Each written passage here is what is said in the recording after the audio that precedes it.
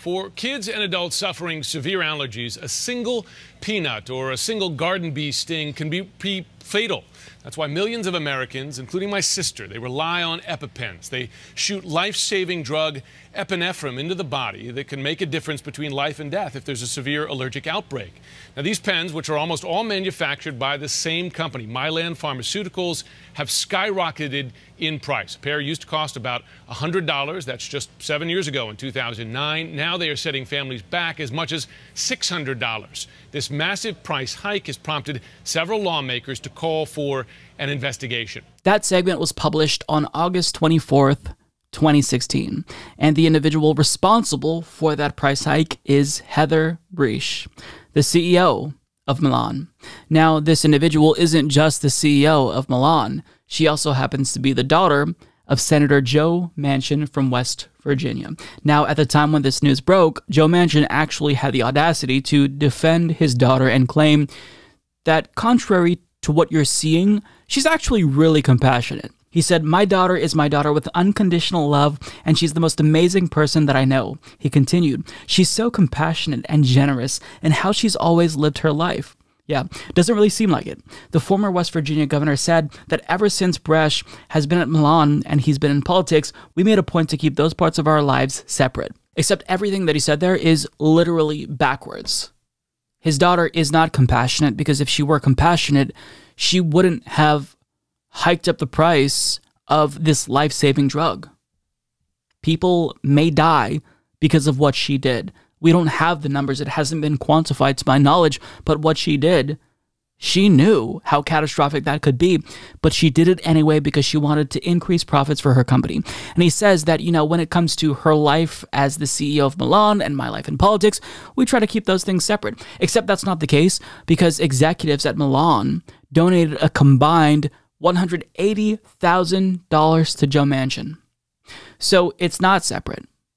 There's a conflict of interest. He's representing them as a donor, and also because this is his daughter. Now, in 2018, after he said that in 2016, he was asked about this during a debate between him and his Republican opponent, and as you're going to see, he totally sidestepped the question, refused to answer. Senator Manchin, in 2016, Mylan Pharmaceuticals became embroiled in a controversy after the cost of the life-saving EpiPen had shot up 500% in just a few years. Your daughter, Heather Bresch, Mylan's CEO, was grilled on Capitol Hill for that price spike. You defended her and said the attacks on her salary of $19 million were, quote-unquote, sensational. Records show Mylan employees and executives have contributed over $180,000 to your campaign. You also said the real problem was the convoluted system that drove up the price. Why, Senator, was Manchin justified? Why was Mylan justified in charging $600 for a two-pack of life-saving drugs that cost about $20 to $30 to make? First of all, Hoppy, the system is broken. It has been broken.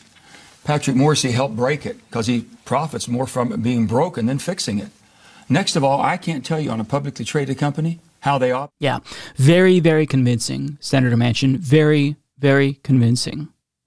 Now, the reason why I'm talking about this again is because we have an update. Thanks to the phenomenal reporting of Ryan Grimm at The Intercept, we now know that for sure his daughter, Heather Bresch, was directly involved with this scheme to hike up the price of EpiPens.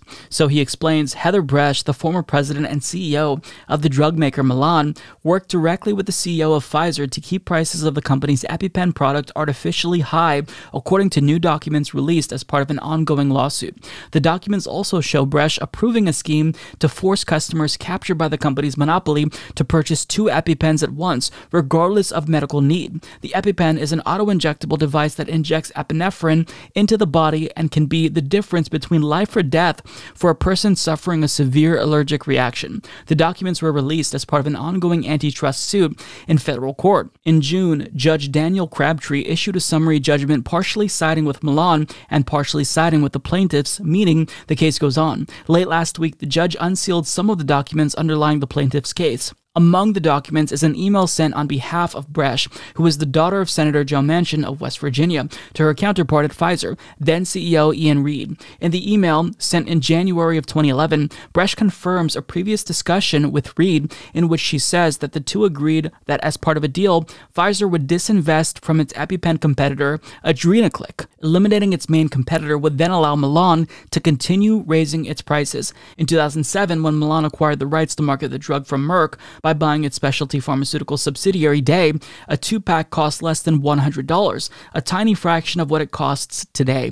The result of the deal with Merck was that Milan manufactured part of the EpiPen delivery system, but not the medication itself, while owning the brand name and the right to distribute the whole product. The drug itself was produced by King Pharmaceuticals, which manufactured it exclusively for Milan. King, in 2010, announced it would be purchased by Pfizer, which was licensed to sell Adrenaclick, an EpiPen competitor the previous year. The deal between Pfizer and Milan led the former to withdraw its competitor from the market and partner with Milan on EpiPen, locking down a monopoly. Following the deal with Pfizer, Milan drove the price above $600 within 5 years. Meanwhile, Gail Manchin, Bresch's mother, lobbied states to require schools to stock epinephrine as the head of the National Association of State Boards of Education. Gail Manchin was recently confirmed to serve as co-chair of the Federal Appalachian Regional Commission, a government agency tasked with promoting economic development across the region's 13 states. So this story isn't super surprising. Of course, this is what his daughter did as the CEO of Milan. These sorts of price-fixing schemes, this is actually a very common occurrence in the pharmaceutical world. It's why we have to utilize antitrust laws, and we need to get serious about nationalizing these pharmaceutical companies. But really, I'm sharing this information with you because, I mean, does it not really explain everything you need to know about Joe Manchin? This entire family has been a blemish in America. Just awful. A plague on America. And Joe Manchin is basically blocking what little progress we might be able to make. He doesn't support the $3.5 trillion reconciliation bill that Bernie Sanders is pushing, which would expand Medicare, because his donors, they don't like the idea of public insurance, even being expanded a little bit. He is against voting rights, which allow Republicans to continue to rig elections effectively in their states and win using voter suppression and gerrymandering. I mean, this man is a tool of the industry. And it's not just that he's corrupt. His daughter was a part of that. His wife is a part of that. They're all working together.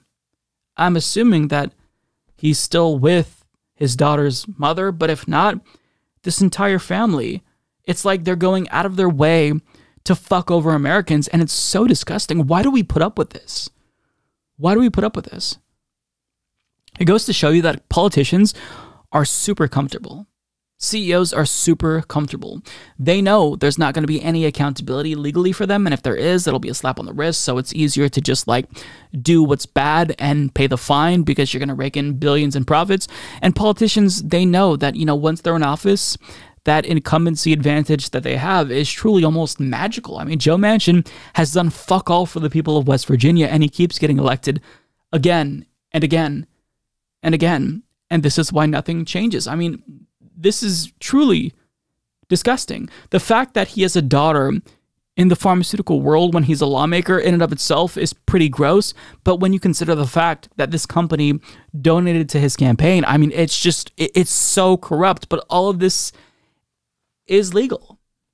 Now, when it comes to the price fixing, we'll see, depending on the result of this case, if they get away with it. But my prediction would be that there's going to be basically no consequences for, his daughter. She should be in prison for doing this. She should absolutely be in prison. Joe Manchin should resign in shame, but of course, nothing is going to happen. But at a minimum, the best we can do is equip ourselves with knowledge of said corruption so we know how to change the system. It's just a matter of whether or not there's a motive to do that. And, I feel like people are just a little bit too comfortable, and they've just accepted that corruption is the norm in American society as it relates to politics and business, so they just let it happen. But this really is not normal. Even if it's common, this isn't normal, and this shouldn't be allowed. It shouldn't be acceptable. But here we are.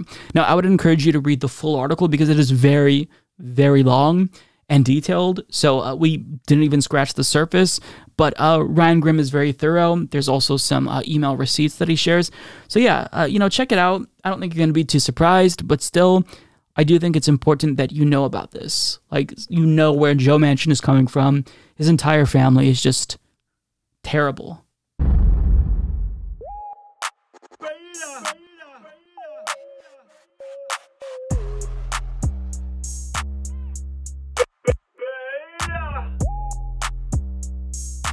Alpha male, not a beta male.